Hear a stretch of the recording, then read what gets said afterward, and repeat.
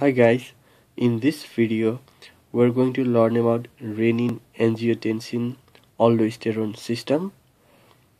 This is a chemical pathway that leads to formation of aldosterone hormone, and this is a hormone secreted by adrenal cortex, and it's an anti-diuretic hormone.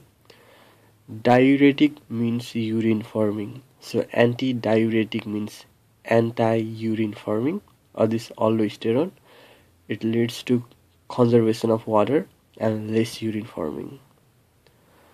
And let's see how this renin angiotensin aldosterone system operates. Here I have drawn a structure of nephron. We have this efferent arteriole that comes into this glomerulus and goes out at efferent arteriole.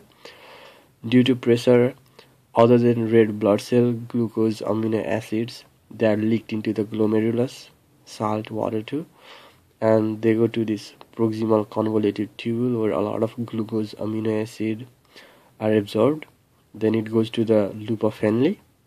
Loop of Henle functions mainly in water and salt conservation, and here it becomes this distal convoluted tubule.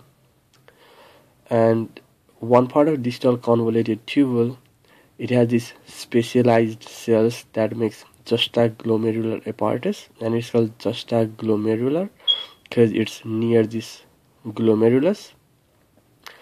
And what it does is it checks what's in the blood in this afferent arteriole and what's in the fluid in this distal convoluted tubule. So when the juxtaglomerular apparatus senses that the blood volume is less, then it releases the hormone renin. So renin is released by this juxtaglomerular apparatus, and this renin, it converts blood inactive hormone. This hormone is always in the blood and it's in inactive form, angiotensinogen, to angiotensin I.